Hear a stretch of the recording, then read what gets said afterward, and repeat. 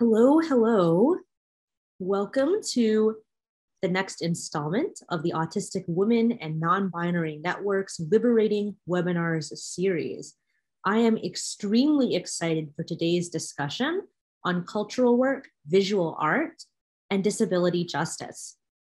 As you are joining, you should know that you are able to access captioning either by clicking the CC button at the bottom of your screen, choosing to display subtitle or open the full transcript in the sidebar, or to access captioning by clicking the link that we've pasted into the chat for the stream text, which is available in a separate window in your browser. We also have interpretation available on screen. If you are having any trouble with interpretation or other communication access, please let us know and we will do our best to try to address the issue in real time, because we believe that everyone should have communication and language access. And we want to make sure that we are attending to each of your access needs. If you are on social media, please feel free to share this conversation and talk about what is happening today with our hashtag Liberating Webinars. We've placed that hashtag as well as the social media handles of our guests today in the chat box that you can reference it, and we invite you to share a little bit about yourself in the chat. Now, without further ado, let me introduce myself. My name is Lydia XC Brown, pronouns they, them, sign name L Brown. I am a youngish East Asian person with short black and teal hair and glasses. Today, I'm wearing a gray t-shirt, and behind me is a fake screen that shows a bunch of blades of grass that is definitely magnified like times 1,000, because if grass was actually that large, I might be a little bit afraid of what is happening and what movie we are in, and if we can escape it, please. I am AWN's Director of Policy, Advocacy, and External Affairs, and your usual host for the Liberating Webinar series. Today, I am extremely excited to introduce our guests. First, I'd like to introduce Ashanti Fortson, an award-winning cartoonist, illustrator, editor, and professor with a deep interest in difficult emotions, quiet moments, and the rifts and connections between human beings. Their work explores transience and reflection through a tender-hearted lens, and depicting the vastness and variety of human experience is one of their foundational principles. Ashanti lives in Baltimore with their spouse, their cat, Miss Cheese, and at least 3 pet rats at all times. And I would love to see any of your floofs appear if they happen to make an appearance today, kitty or ratties. Next, I'd like to introduce our second guest, Micah Bazant, a visual artist and cultural strategist who works with liberation movements to reimagine the world. For over a decade, they have created collaborative art inspired by struggles to decolonize ourselves from white supremacy, patriarchy, ableism, and the gender binary. They are a settler on Ohlone land, so-called Berkeley, California, and love growing food, reading speculative fiction, and admiring caterpillars, which are very fuzzy and cute. I'm also particularly excited for both of you to join us today because, as I've shared with you, but not with our participants and community members who are here now, both of your art deeply is inspiring to my own, and art that to me reflects the forefront of artistic work in the struggles for disability justice and queer and trans liberation. So I am so glad that you have agreed to join us today. And with that, I will be turning it over to you, Ashanti, to share a little bit about your work. All right, thank you so much, Lydia. I am very excited to be here.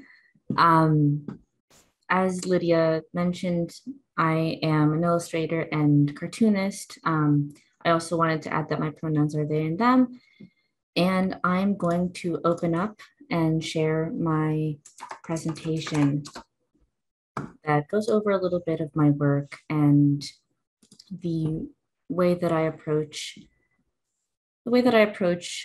disability justice and cultural work in my art. So I'm going to go ahead and share my screen here, and give me 1 second as I sort out this. Okay, we're going to go right in. Please let me know if the presentation is appearing correctly. Good to go. Thank you, Micah. If anyone has any issues seeing the presentation, please let me know. So primarily I am a cartoonist, but I'm going to start off with some of my illustrative work to give you a sense of what my work looks like and the types of things that I'm interested in exploring. One of those things is embroidery for personal enjoyment, as you can see right here. But I really enjoy exploring fantastical and familial, homey and majestic, the whole kind of spectrum of themes and tones, all with a focus on color. Color for me is a very important part of how I perceive the world and how I experience the world. I have synesthesia, and a lot of that makes its way into my work. I've also done a number of kind of commercial illustrative projects for tabletop role-playing games, as on the left, Songs for the Dusk cover, and book plates on the right. I enjoy in my illustrative work a mix of fantasy, whimsy, botanicals, and architecture. But today I want to mostly talk about comics. So I'm a slide early. This is a Google Doodle I did celebrating the birthday of the man who started the Paralympics. Now on to comics. So I have been doing comics for a long time now. I started making comics in my first year of undergrad, which was a long time ago in 2014, I believe. And so that's almost 8 years now, I think, math. This was one of the first pieces that I did on the topic of my experiences with disability, and was a real kind of opening point for me when it came to exploring topics of my experiences, other experiences, disability justice, disability representation, and how all of those intersect with each other and with my experiences as a queer person, as an Afro-Latino person, and more. So this was done for the Nib. This is an excerpt from the comic I did for the publication The Nib, talking about my experience growing up autistic and kind of building this perception of myself as a robot in my interactions with other people, and through the imagery of the Iron Giant from the titular movie as well. But from there, I kept exploring themes of disability, but tried to kind of move it away from myself a little bit, and began exploring these themes in fiction. So I was commissioned by Bitch Magazine to create a piece about Instagram, which was a very kind of wide open prompt. And I wanted to use the opportunity given the magazine's platform to really talk about something that I had found through online spaces, which was disability community. And so I wrote a 6-page comic. These are 2 pages from it, talking about these 2 characters who are in different spheres of kind of the Instagram experience. I don't use Instagram too much, but these are characters who do. And through their interactions and growing friendship, finding commonality and comfort through each other against issues of cultural appropriation and not seeing oneself reflected in fashion specifically. So one of the characters feels affected by the amount of able-bodied, white-centric fashion and kind of aesthetics co-opting their culture, and the other character feels similarly about the predominance of white thin models in fashion, and they kind of share their ideas and experiences together and come up with a brown, Black, disability focused hashtag event, essentially. Two other pages, non-sequential pages, rather non-consecutive pages from that comic. And the comic sort of ends in a lot of different disabled people sharing photos of themselves and their kind of disability-centric, chronic illness-centric, comfy couture, quote unquote, fashion. So this was kind of the first bigger project where I got to explore a lot of these ideas through fiction in comic form. And I found it to be a really valuable experience personally in terms of wanting to push my art increasingly in that direction. This is another example of my work. This is a short comic called Leaf Lace, which centers around an immortal goddess who has to process her mortal spouse's impending death. And so kind of not necessarily disability focused in its topics, but I wanted to use this one as a segue into something that I've discussed a lot with peers in the comics community, and specifically being a disabled person in comics, something that acts as a gatekeeping kind of barrier is timeline and kind of publication speed in publishing. So it's very common in comics publishing for the timelines to be very fast. And because of the nature of comics, the workload is very heavy. It's very labor heavy. So those things result in gatekeeping out a lot of disabled creators.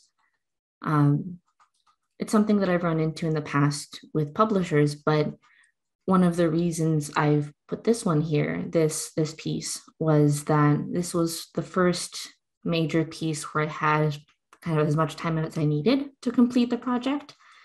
And I found that it really affected in a positive way what the outcome of the piece was. I took the time that I needed to complete it and wasn't rushed at any point by my editor, which I sincerely very much appreciated. This comic ended up winning the Ignatz Award last year for Outstanding Comic, and was nominated in the same year for Outstanding Artist and Outstanding Online Comic. So I'm glad that I had the time that I needed to complete it. And a lot of my advocacy work in comics has been kind of pushing for longer timelines, both for everybody, because nobody benefits from a breakneck speed in comics. No one who's drawing the comics. And specifically for disabled creators, a lot of the pressure is removed when publishing timelines and production timelines are much more open and much more flexible to account for not only the things that come up in life and the work involved in comics, but also, are there any access needs required by the people working on the project? Because writers and artists and colorists and everyone working on a comic is a human being, and especially if those people are disabled, their needs come first over the timeline of the project. that has been a very important principle to me and is something that I'm trying to implement in projects that I'm now working on as an editor for small press purposes. So another kind of step in that has been the graphic novel that I'm currently working on, Cress and Petra, for HarperCollins. And this is a story that focuses on Cress, an autistic, non-binary teenager who develops a friendship with an autonomous android, asking lots of questions about life. And I've gotten the chance to draw a lot of pages where they're experiencing, where Cress, the main character, is experiencing sensory overload, as in these pages. And it's been in a way a very refreshing experience to depict these things that are so central to my reality, but that I don't see depicted often in media, certainly not by autistic creators. So I've been able to really take my time with this project as well because of my editorial team knowing that I am disabled and understanding that I'm disabled and making accommodations for me and what I need. And that's something I'd really like to see more of in publishing. Let's see, I skipped a page, let me go back. These are two other pages from the same project. They're not finished. None of these 4 pages that I've shown are finished. They're what we call the pencils stage, which is kind of like a rough sketch before going to final. So a lot of the book kind of handles topics of being autistic and undiagnosed and not knowing that you're autistic, and kind of having those questions come up through your experiences with the world around you. Finally, I want to share briefly the comic I worked on with Marika Nischkamp for DC's Wonderful Women of History, on the story of Judy Heumann and the 504 sit-in. So these are 2 pages. Marika did a lot of motif building with kind of passing the baton and tracing the history of the disability justice and disability rights movement, specifically highlighting moments through the years, through the decades that have been central, and linking that to the story of the 504 sit-in. My computer likes to skip pages. So these are unlettered pages because I did not do the lettering. So it's just the artwork, but you can see still the events of the sit-in here, and different people involved, and the involvement of the Black Panthers as well. These are excerpt pages, so not in sequential order. Finally, leading up, passing the baton all the way to 1989, 2008, and now passing the baton to the viewer. So a lot of my work in these pages and elsewhere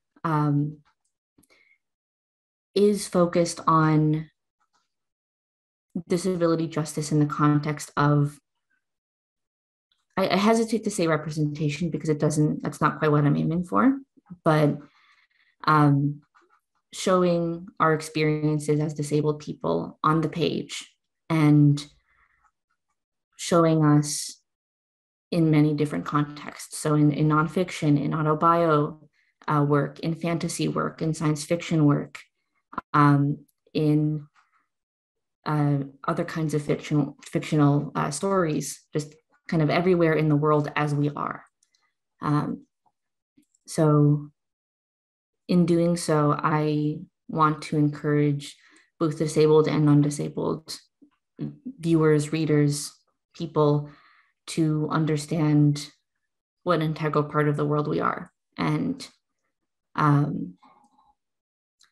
that our experiences are important and that we're not alone. I think it's a lot of what it comes down to for me is showing people that they're not alone and that there are other people like them. That's what I've got for my presentation. I worry that I might have gone a little bit over, so I'll go ahead and wrap it up now. I'll stop sharing and pass it on over.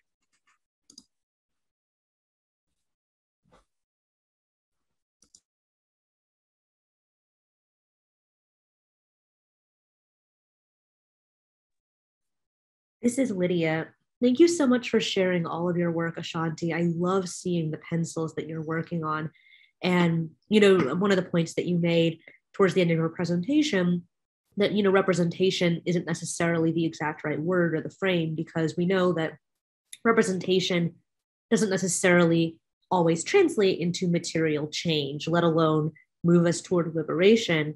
But at the same time, representation can be incredibly powerful, can be truly validating for many of us who are at the margins, and can indicate the possibility of our conditions shifting to allow for a change in imagination and of what we believe is possible to imagine and therefore to build. So thank you again for sharing that. And now we'll turn it over to Micah.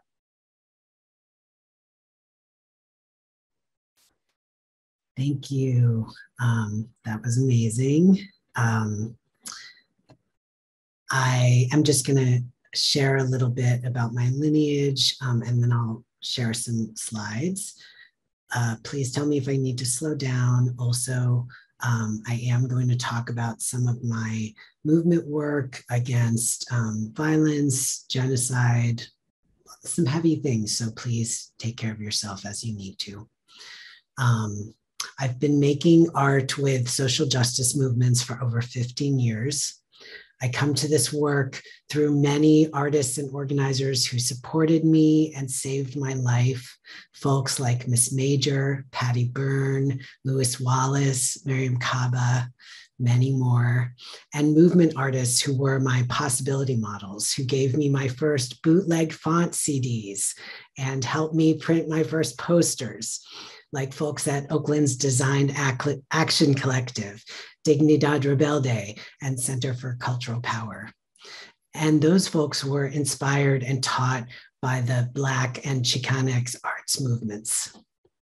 So I share my work with you today from a place of deep gratitude and humility, knowing we're all trying to figure it out together.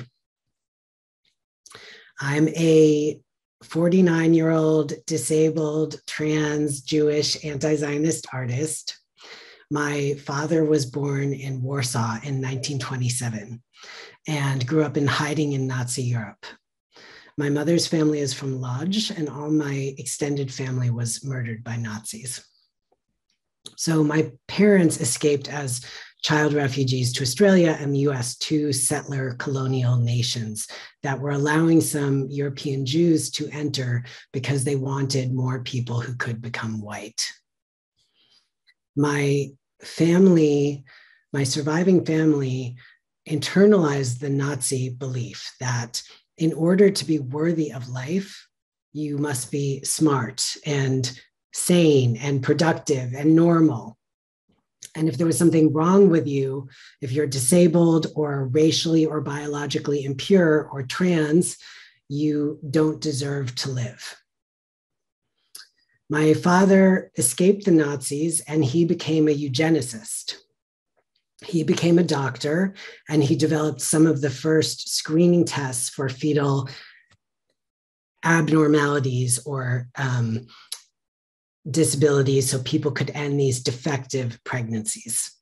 So especially right now, I want to emphasize that abortion rights should be inviolable. And as you know, we cannot understand the development and use of these technologies outside of racism, ableism, and eugenics. So I share this with you as context. Given this legacy, it's been incredibly healing for me to work with disability justice organizers. A lot of my work revolves around the questions: who is worthy of life, of dignity? What parts of ourselves have we tried to kill to survive? And how can we refuse to abandon each other? Now I'm going to try and share my screen. let's see. Sorry, this is taking a minute. There we go. Did that work? Woohoo. Okay. Oops, no, that's not working. Okay, great. So this is a little image I made with the organization Sins Invalid, which is a disability justice performance project that I've worked with for about a decade. This is a little image we made together during the 2014 Israeli massacres on Gaza. And it was a collaboration with my friend and sibling family, heart family, Patty Byrne, who is one of the founders of the disability justice movement. And I intentionally made this in a very quick and sketchy style to try and experiment with imperfection. We made it to express solidarity with the Palestinian freedom struggle and to bring attention to disablement as a tactic of genocide, both by Israel and the US. Disablement by war, torture, poisoning the land and the water, by Israeli military practices like kneecapping, where they permanently disable Palestinian youth by shooting out their knees. An Israeli captain said, "I will make half of you disabled and let the other half push the wheelchairs." So in the face of these horrors, this was a small, beautiful, and powerful act of global solidarity between folks who are so often left behind. One of the intergenerational trauma survival strategies drilled into me growing up was to trust no one and that friendship isn't real. The idea is that friendship is a lie because if you're starving in a boxcar and there's only one apple, your so-called friend will kill you to get that apple. In Judaism, as in many traditions, we understand time as nonlinear and that healing and knowledge flow back and forth across generations. Part of my struggle in this life is to learn how to be a better friend, to save each other's lives, and to help my ancestors finally leave that boxcar. I understand friendship as one of the most powerful transformative forces in my life, and most of my work is based in collaborative friendships. Civil rights leader Ella Baker asked us, "Who are your people?" When I sit with this question, my heart answers, people fighting genocide are my people. Both as a Jew and a US citizen, Israeli genocide is carried out in our name with billions of US tax dollars. So this is another image I made in 2014 that is sadly just as relevant today. The central plant is the saber, also called nopal or prickly pear cactus, originally from Mexico. And when I was in Palestine, I learned about it as a symbol of indigenous resilience and resistance. The saber are used as natural fences, and they're unstoppable. They grow up again where Israeli bulldozers have flattened entire towns, and they show a ghost map of destroyed Palestinian homes. They inspire us that terror and apartheid of Zionism can end and free Palestine can rise, just like the beautiful saber. A lot of my earlier work was fulfilling asks for memorial portraits from trans and disabled organizers of color. In 2015, the San Francisco police killed a young Black disabled man named Mario Woods, and folks in the local Black Lives Matter chapter reached out to me to create a memorial portrait. And that's generally a situation where I'm so honored to be asked, and there's a lot of time pressure, so I drop whatever I'm doing to try and make it happen as soon as possible. But I knew we couldn't move forward on this portrait without my disabled comrades and family at Sins Invalid. So I asked if they'd all be open to working on it together, which required us going slower, but we made something very needed that had not existed before. And it led to cross-disability conversations between organizers that would not have happened otherwise. This is an image that taught me how art has its own life. It's a portrait of disabled trans ancestor Marsha P. Johnson. I made it in 2013 when very few people knew about Marsha to express my disgust with the white supremacist corporate beer fest that Pride had become, and to reclaim the radical abolitionist history of trans liberation. So all the words on this poster are by me. They actually are not quotes of Marsha, but the words spoke to people and they traveled. These are folks in Durham, North Carolina, I think in 2014, folks from API Equality in San Francisco, I think in 2014, and folks in Chicago interrupting Pride. So these are just a few of many in real life, in the streets examples. So, sorry, I lost my place. So this continued until now. People all over the world attribute these words to Marsha, which at first I felt so conflicted about. I felt like it wasn't historically correct and I didn't want to be erased as an artist. But then a friend helped me remember that we owe Marsha everything. And what a great gift to learn to be in humility and offer up those words to her spirit.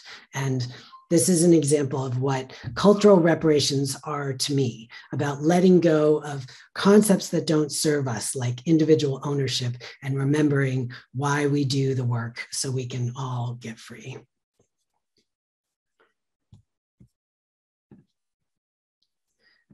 I want to share some of my other failures and learnings. So often we only hear about people's successes, but last year I had a hard realization about how I have left other people behind. I have so much pain and have done so much work to repair the ways that mainstream LGB communities have abandoned trans folks, and especially have abandoned trans folks of color. But I had to realize that I had done the exact same thing, being completely ignorant of violence against intersex communities. And that while states are passing all these laws to prevent trans healthcare and life, they are simultaneously affirming the legal right of doctors in every state to non-consensually administer hormones to intersex kids, and to do medically unnecessary surgeries on intersex babies that cause lifelong disabling harm. So I reached out to Sean Saifa Wall, founder of the Intersex Justice Project, to see how I could offer reparations and be of use. And through conversation, we created this image that shows Saifa full of joy, holding an intersex child who has not been subjected to the knife, and who shows their intersex ancestors who carried their intersex DNA and lineage across the Atlantic and through enslavement. And when I collaborate with communities that I'm not a part of, we discuss that whatever we make together is coming into existence because of their life and their struggle, that they are the primary owners and can use the art however they want. They can sell it, print it, share it. In this case, IJP uses every poster sale to raise money for intersex activists in the global South. I want to talk a little bit about my work behind the scenes, trying to support other movement artists. The fact that some of my work of Marsha and with other trans organizations received so much attention is not unconnected to the fact that I'm a white artist who had the support and resources to do a lot of often unpaid work. And it pointed to a real need to support the work of trans artists of color. So 7 years ago, I helped start the Trans Day of Resilience art project with the organization Forward Together and many other people. It supports Black, Indigenous, and people of color trans artists to celebrate trans people of color while they are alive. Because, of course, we cannot only cherish the Marshas of the past, we need to support all the Marshas of today. We did national open calls for BIPOC trans artists, paid them really well, and supported them with a whole team to help them grow as artists. learn to print and sell their art and make it blow up on social media, exhibit it, distribute it nationally. This project helped launch many careers, and I'm grateful to say that many of these artists are still my friends and teachers. We sent the art to thousands of trans youth, trans folks in prison, and grassroots trans organizations.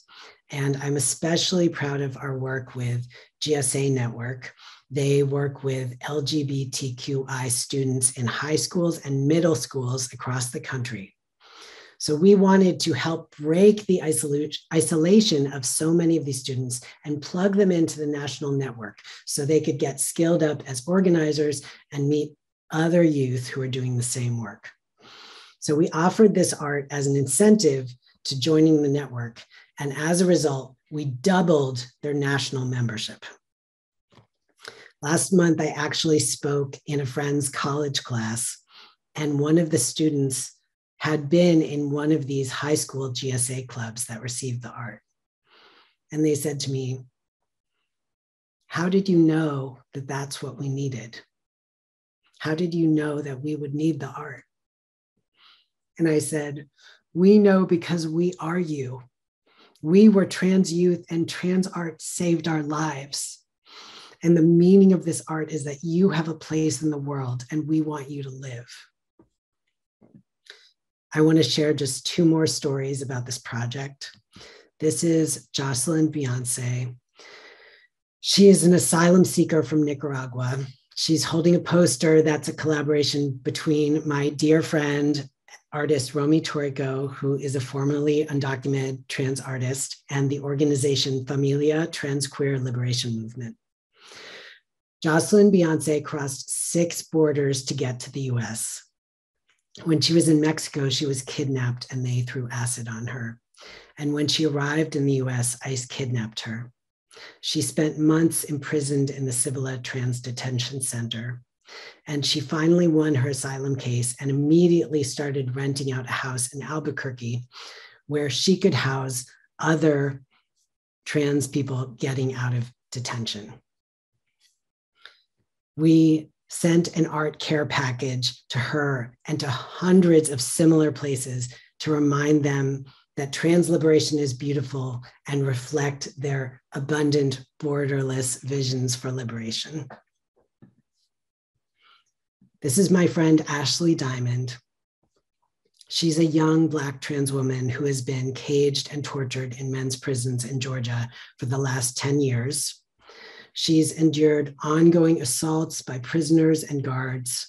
When she first went into prison, she had been on hormones for 17 years. And prison officials placed her in solitary confinement for pretending to be a woman. They stopped her hormones, forcing her to medically detransition and causing her to attempt suicide and self-harm. When I was able to meet Ashley 5 years ago, she said to me on the phone, "Oh, I know who you are. When I was in solitary, I saw your art in the newsletter. It was so beautiful, and it gave me strength. And I decided I was going to survive and get out of here. And one day you would paint my portrait too."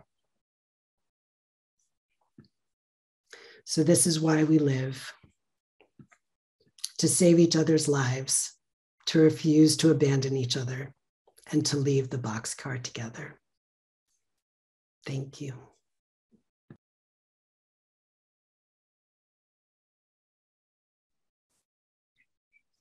This is Lydia. Thank you so much for sharing about all of your work, Micah, and also for helping to set an example in our community of what it means to take accountability for realizing when we've fallen short and either caused harm or been complicit in harm. We don't have enough of those examples available to us. And, I really appreciate being able to be in community with people who are practicing what it means to take accountability, whether that happens in public because the harm has been public, or whether that's happening in private because that's actually where the accountability needs to be happening. We have just a little bit of time left together today, and you've spoken both brilliantly to the impact of your work on disability justice organizing and how your organizing work has informed the type of artwork that you create through comics, through illustrations, through curated art projects. I'm wondering if you would both be able to talk a little bit more explicitly, maybe to those people who are involved in movement spaces, but who aren't necessarily thinking about what the importance of artwork is, what cultural work is, and why we need it in organizing, why it's not superfluous or not something just pretty to look at.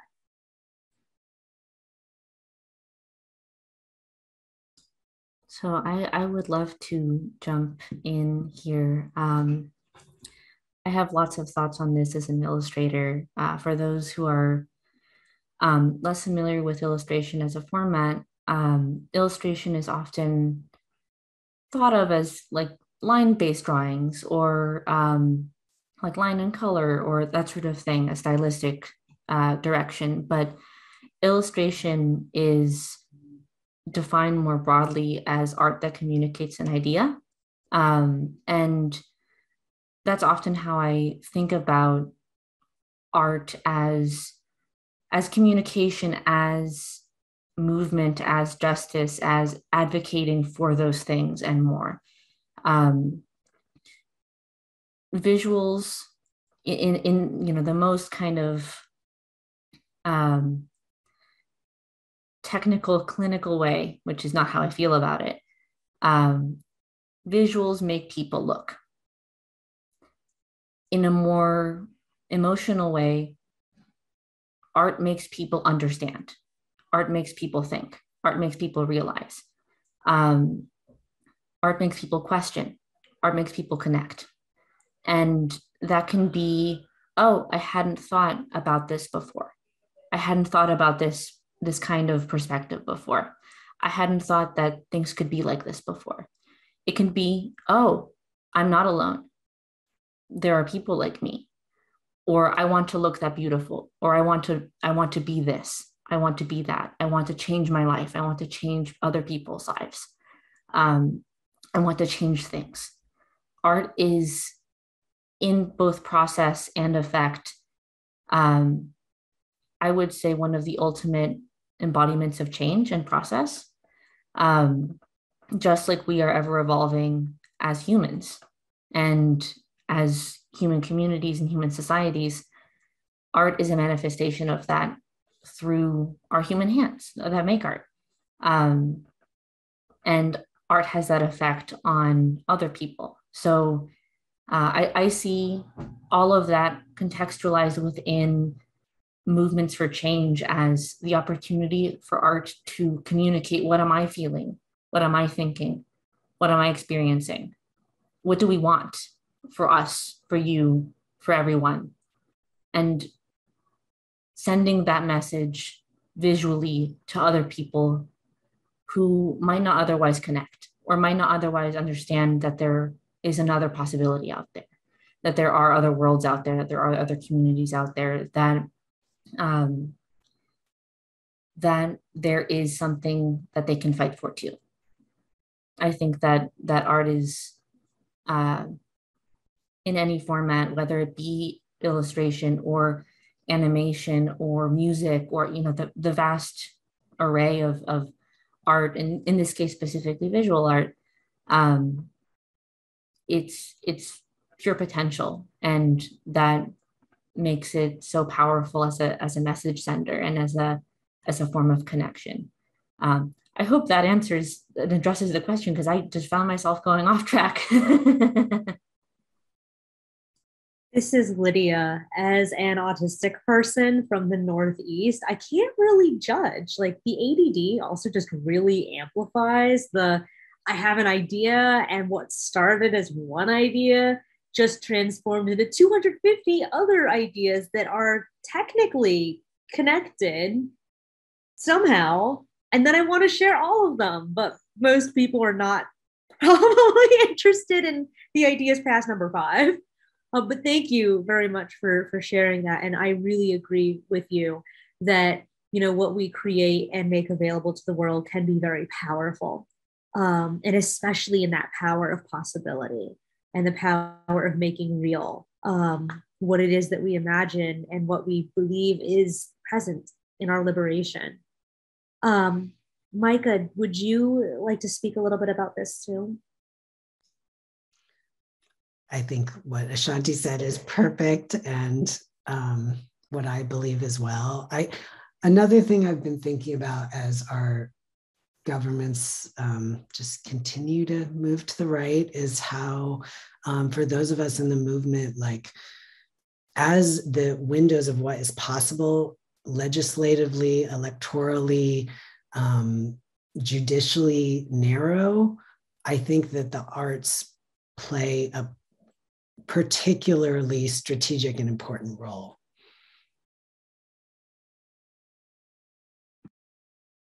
This is Lydia. I would, agree, right, that, we can be pushing for change in ways that seem tangible and recognizable in the legal or policy landscape, but those changes probably aren't bringing us toward liberation. And the work of organizers and activists is often to challenge the bounds of what becomes possible. I know that I keep returning to that theme, but it's so important to me and in my work and the work AWN does is many of our conversations, other people will dismiss as that's too radical or that's too extreme, or don't you think that you're asking for too much? And are people going to actually listen to you and take you seriously? And the reality is, if we don't ask for what we know our communities need, if we're not asking for abolition, if we're not asking for food and housing for everyone, if we're not asking for land back, then how are we ever going to change the parameters of the conversation? How are we ever going to introduce the possibility of the liberation we seek if we accept that the bounds of the conversation as they exist now will always remain where they are? And, I think the work that both of you are doing and what you've both shared with us already is part of helping push a more radical set of demands and visions forward into the public sphere.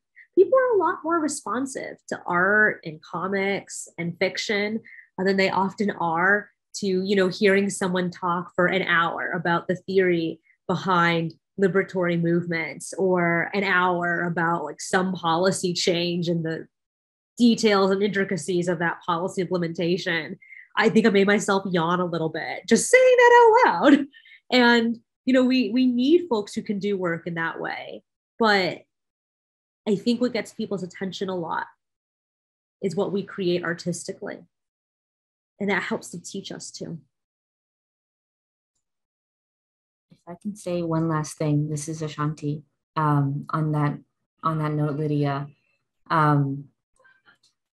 it's so interesting to think about how the pushback to radical demands comes up, like, oh, that's too extreme, as you were saying. What is very promising to me, and I think at the core of how I see things, is that the parameters of the conversation are set by human beings, because that's who's in the conversation. The systems are made by people. The conversations are made by people. And that means that people can change those conversations. That means that people can change those systems because people made those systems in the first place. So it's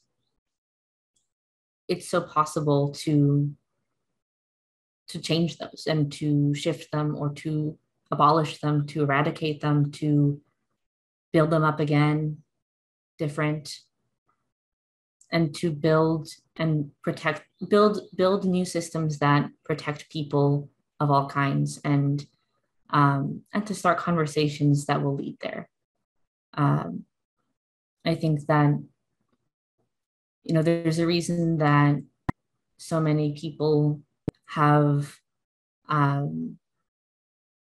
used the phrase a conversation piece in response to a piece of art, to a painting or a sculpture or what have you, because art gets people talking. And sometimes that in is what needs to be there for people to engage with ideas that they might find difficult or challenging or complicated or new. I think art is so beautiful for that reason of, here's an idea, how do you respond to it? Let's have a conversation.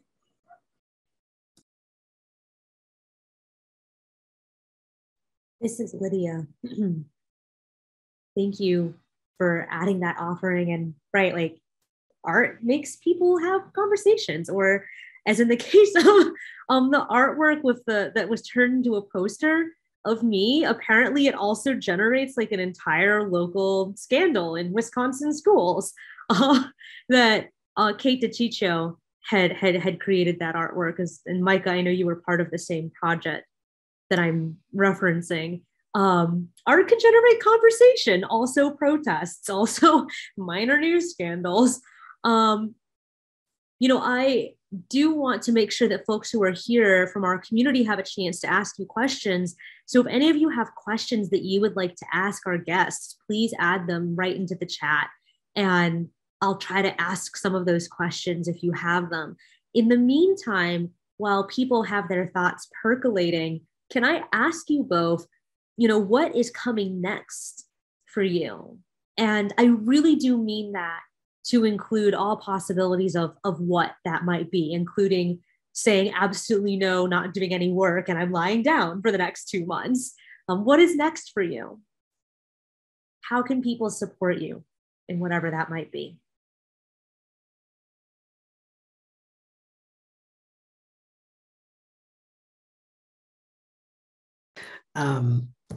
I just am able to start making art again because I have had tendonitis for 8 months, drawing related tendonitis for 8 months. So I'm just so thrilled to be able to make things again. And I am working on my first kids book with Miriam Kaba and Jane Ball, an abolitionist kids book. So that's very exciting and scary. And I am also just, excited. Yes, it's true. We've all learned so much from Miriam. And I'm also excited to do more art around climate collapse. So just to work with more climate justice organizations.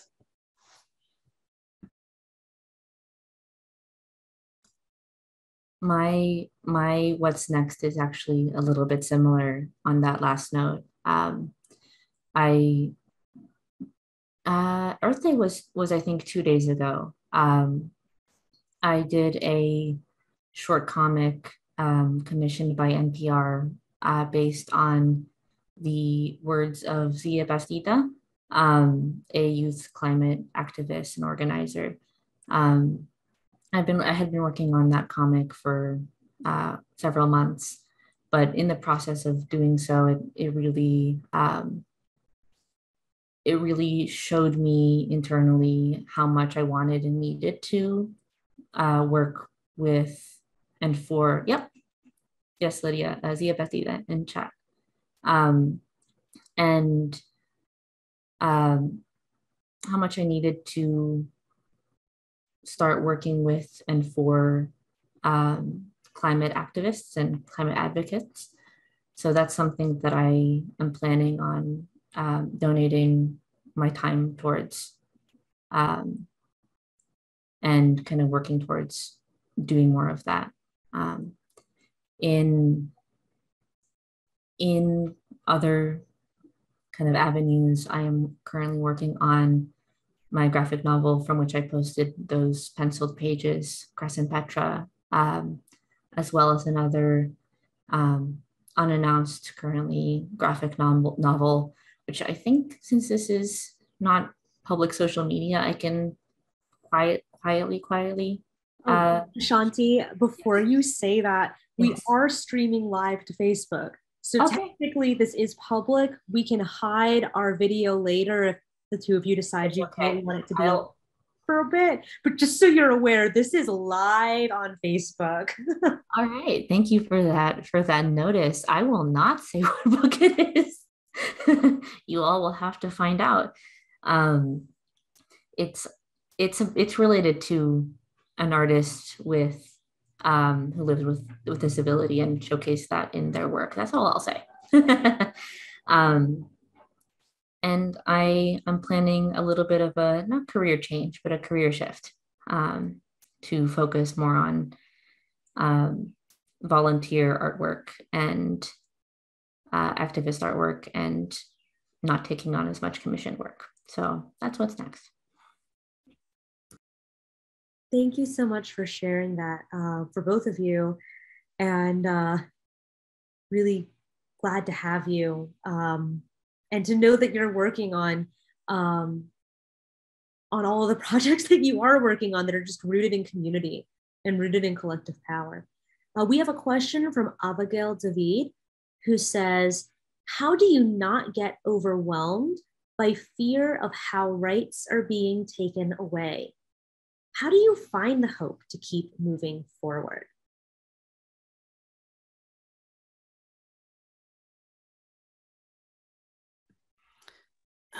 I can respond to that.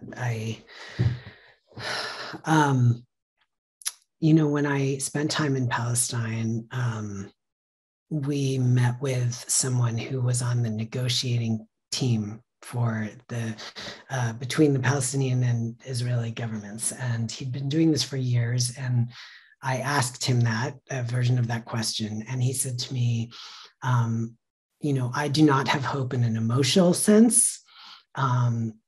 Hope is a practice, and that we know that conditions can change at any moment through years and decades and even centuries of resistance.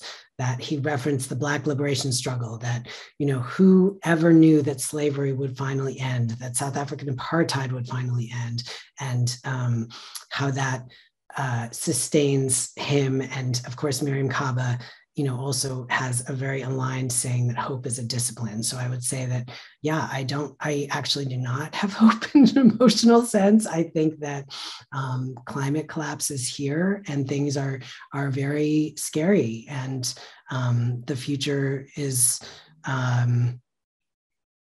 it's going to be rough. But I think that I am committed to the gifts of this life. Like we've been given gifts, and so we have a responsibility to share those gifts with the earth and with each other.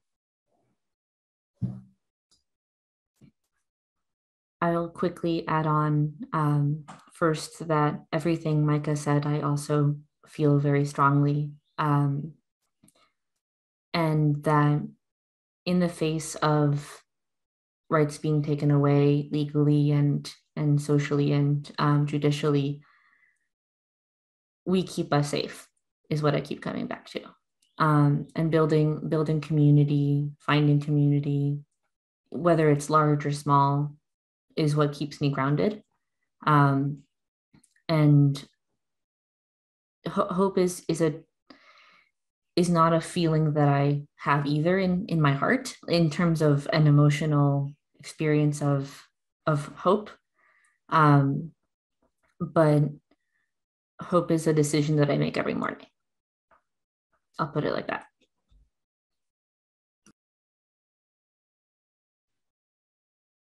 I'm resonating so much with what both of you are saying about that. And, I've had people describe me both as, oh, you offer so much hope. And I'm like, but do I? I'm a very pessimistic person. And also say, oh, well, you just sound so hopeless. And I'm like, am I? Because I'm doing a lot of work in community to try to bring about the future we dream of. We have another question here from Taylor Lane, who says, this is more about the genre of your art specifically, but I've noticed in both of your works that there is realism and speculative, fantasy elements, etc. Do you have a preference for one or the other? Do you think speculative art allows you allows you more avenues towards transformative justice than realism, or vice versa? I can jump into this one first. This is Ashanti. So on a personal level, the answer is very simple for me. I love drawing fantasy, speculative genre work. As an artist, that brings me a lot of energy and excitement and fun. I also think that speculative work allows for tremendous avenues towards, at the very least, questioning the current systems, the current status of things, the current ways that things are done. I think about Ursula K. Le Guin's work all the time with regards to speculative fiction and how it can be used to start going somewhere, in terms of theory, in terms of thinking about the status quo, in terms of personal understandings of concepts related to justice and society and whatnot. I also think that there is an undeniable power in work that depicts us as we are in the world, and that is grounded in the world we live in. I think that there is a balance between the two, that is sometimes more suited for certain ideas, sometimes more suited for other ideas. I'm thinking about it in terms of a story that tells this, or a story that tells that, or a book that's about this, because I think a lot in narrative, and my work is primarily in narrative. So that's kind of how I'm approaching this question.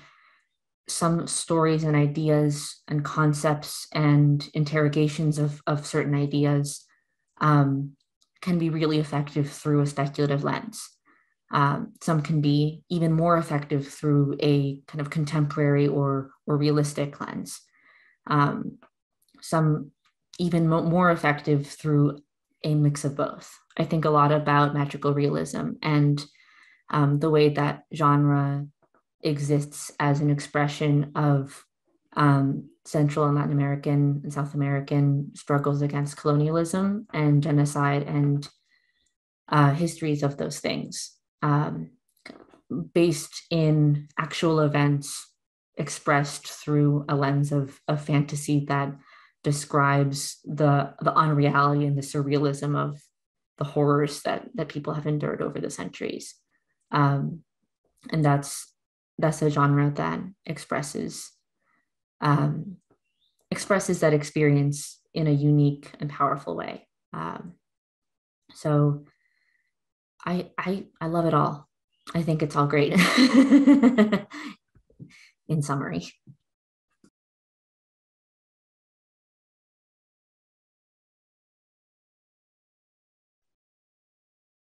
We have one last question from Sarah Kohler, who says, "Thank you so much for all that you do. I've been thinking a lot recently about how each of our, as individuals, actions can feel small in the face of issues that we face. I am passionate about art and inclusion and kindness and advocacy, and have been for as long as I can remember. Well, implementation has largely been in my own life through a job in healthcare, as a student, as a friend, etc. My question is, what would you say to people who want to get involved in art and advocacy, but are maybe unsure of what to do and how to quote unquote get started?"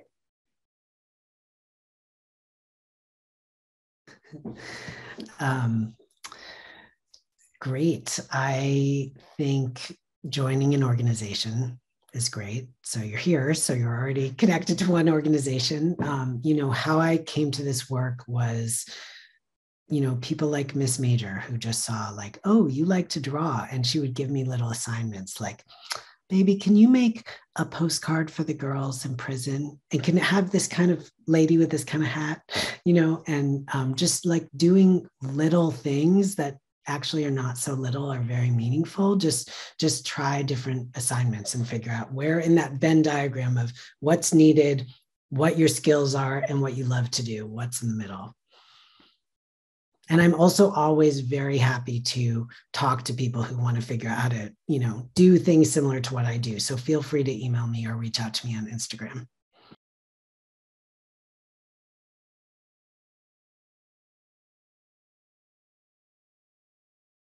Ashanti, did you want to add anything to Sarah's question? I think Micah gave the best answer possible. I will kind of emphasize the point that reaching out to people is key. Never feel, oh no, what if they don't want to, what if they don't want my email? What if I'm not needed? What if I'm not good enough? What if I'm not skilled enough?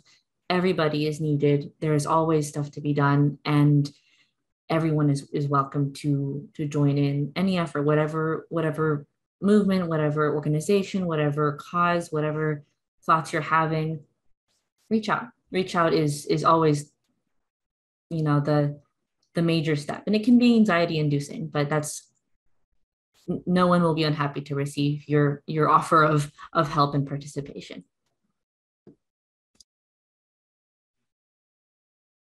Thank you again to both of you for joining us today, Ashanti and Micah. Thank you to our interpretation team for their work today, to our captioner, and to AWN staff and team members, including Nancy and Kaylee and Catherine, for all of their work to make this webinar series possible. If you are celebrating, I hope you are having a fantastic Orthodox Easter. I hope that the end of Passover has been a time of joy and rejuvenation for you. And I hope that you have a generous fast if you are currently fasting for Ramadan. Thank you for your time with us, and we hope to see you soon for the next event in the Liberating Webinar series. Please stay tuned on AWN's website and social media for announcements about the next events to come.